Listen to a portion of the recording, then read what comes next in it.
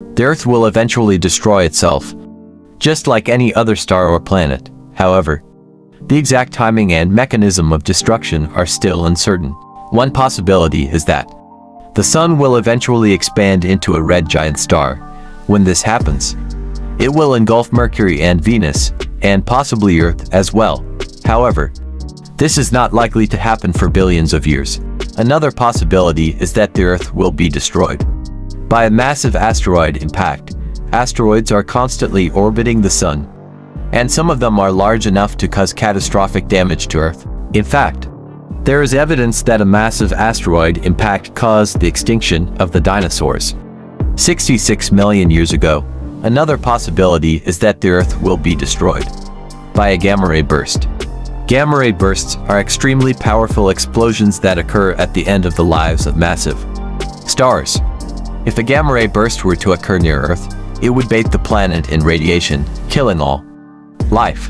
Finally, the Earth could also be destroyed by its own internal processes. For example, the Earth's core is slowly cooling, and eventually it will solidify. When this happens, the Earth's magnetic field will disappear, and the solar wind will strip away the Earth's atmosphere. Without an atmosphere, the Earth would become a barren rock. Here are some more specific scenarios for how the Earth could be destroyed. Supervolcanic eruption.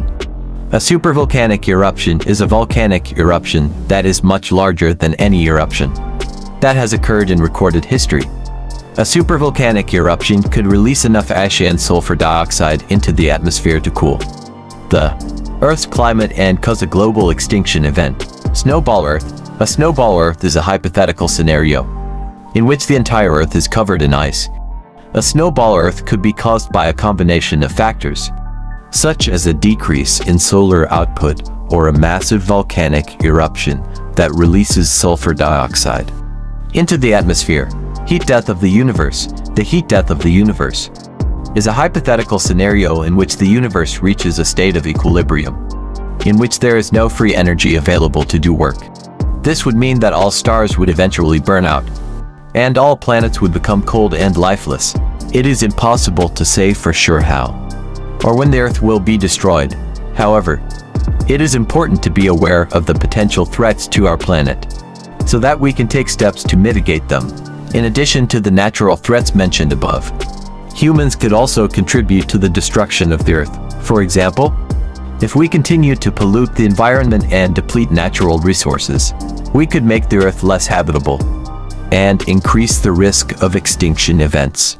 It is important to remember that the Earth is a precious and fragile planet. We need to take care of it and protect it for future generations.